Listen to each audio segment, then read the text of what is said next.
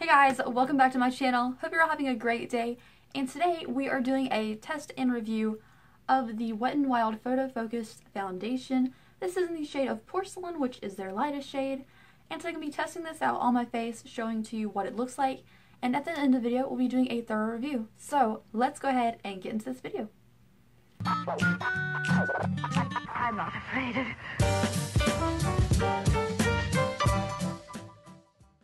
Alright, so before we get into the application of this foundation, I want to say this is $5.99. They had it at Walgreens and CVS, and probably Walmart too. So Porcelain is their lightest shade. This is number, doesn't have a number, it's just shade Fair Porcelain. And this is a goodbye photo flashback. So hopefully when you take a picture, it doesn't look crazy. Because you know how a lot of times you use foundation and it looks dull except for where your concealer is? Well, this is supposed to get rid of all that shock and look really, really good. Now, I heard a lot of good things about this foundation, so I am slightly hopeful. But yeah, let's go ahead and get into the application of this really affordable foundation. Okay guys, so we're going to apply this to my face. I've already primed using NYX's Photo Loving Primer.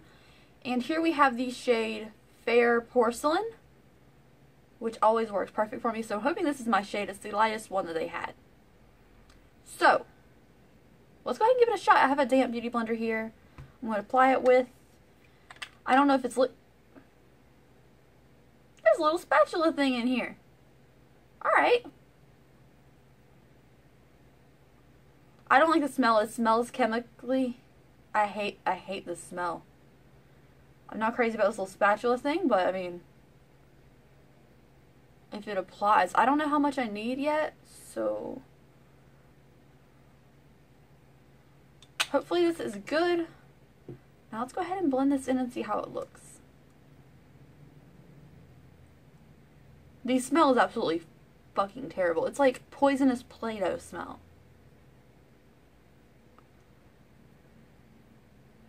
Okay, so the color is a pretty good match for me.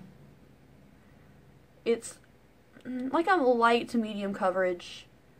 I can definitely still see my tiny little freckles through this. Maybe it's buildable. We'll have to see. But just so far all I can tell is it's a good color match.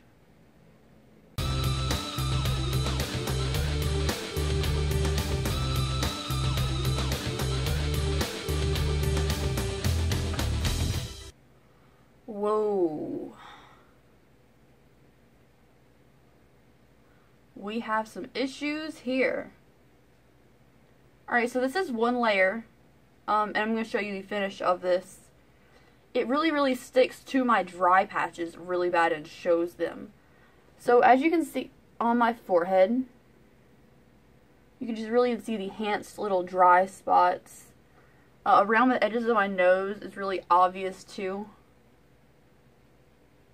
Yeah. Under here where my nose is usually kind of dry, it's really enhanced. You can see every little mark. The finish is okay. It's not very, it's kind of dull. Finish is pretty dull. It's too light coverage for me, per se, because I tend to get kind of redness under here. And then I have some weird freckles up here. And it really enhances my dry areas, like, really bad. So, I'm going to give you my final thoughts after I put on the rest of my makeup. Okay guys, so now that you saw that, you know that I am underimpressed. I don't like it. I will not be wearing it. Maybe on someone who has more dewy, maybe oilier skin than me. I don't like it at all. It just enhances my dry patches. It felt okay on the skin. I don't like the smell of it. It's just not for me. I'm kind of a big smell person. If it smells really funky, I'm probably not going to want to use it. Especially if it doesn't give me full coverage. Now if it gives me full coverage, I'll do whatever it takes. But this is just light to medium coverage, enhances my dry patches, and I will not be using this product. The color was a good match. I was at first kind of like mad at this little spatula, but like applying some to the face before buffing out Beauty Blender with it was actually kind of nice, so I will give them props on that. It's a good container. This feels heavy and luxurious.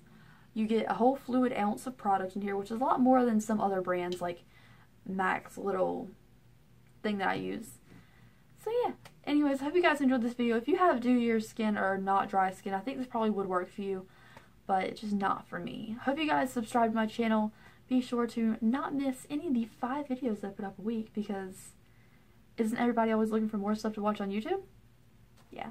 I hope you guys have a great rest of your day wherever you are, and I will see you on the next video. Bye guys!